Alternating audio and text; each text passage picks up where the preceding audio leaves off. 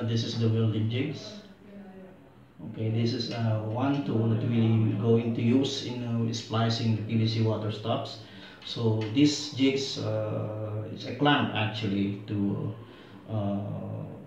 keep the water stop firm while you are going to weld them. Okay, so this is how you're going to use this one. First, you have to loosen up the screws.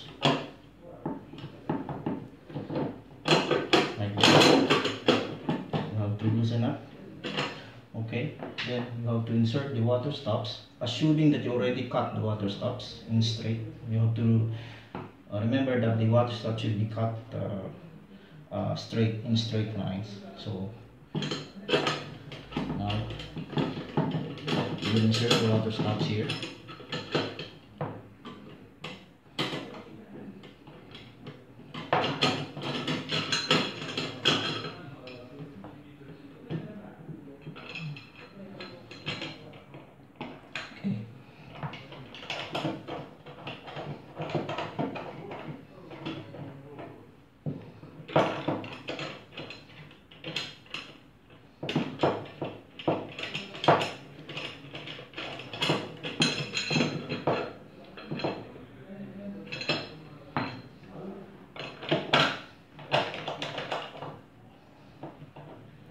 Lock it on.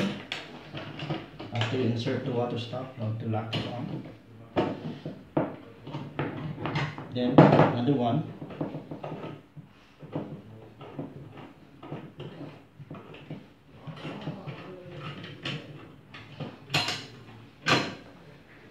You have to insert the other one here. And you have to remove the entire portion, the top, entire upper portion of the jigs to insert the water stops like this. Okay, then clamp it.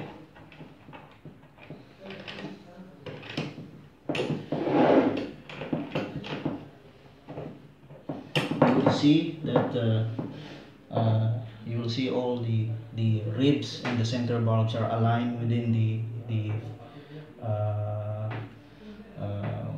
the form of this jigs. Okay, then what you have to do next is the welding blade.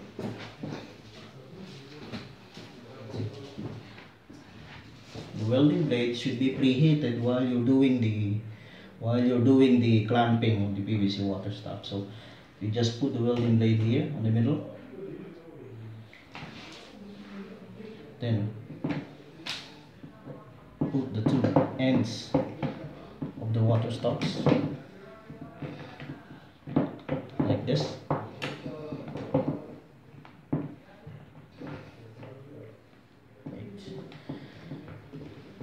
Okay, put the welding blade here. You have to connect each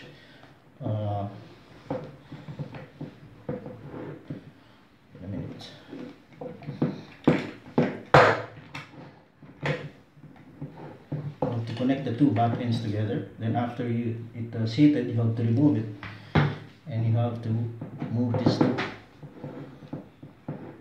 Sorry, the other one has to move inside more. Okay, this is just an example of how you're going to do it.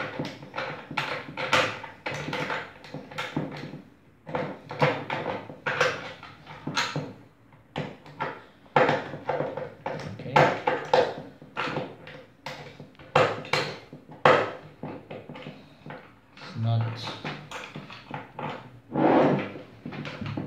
okay. Screws you have to tighten up the screws like this.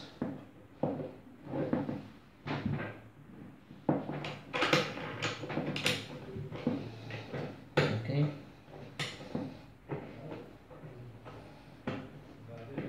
Okay. Again, after you hit the PVC water stops together, you have to press them. You have to press them all together like this.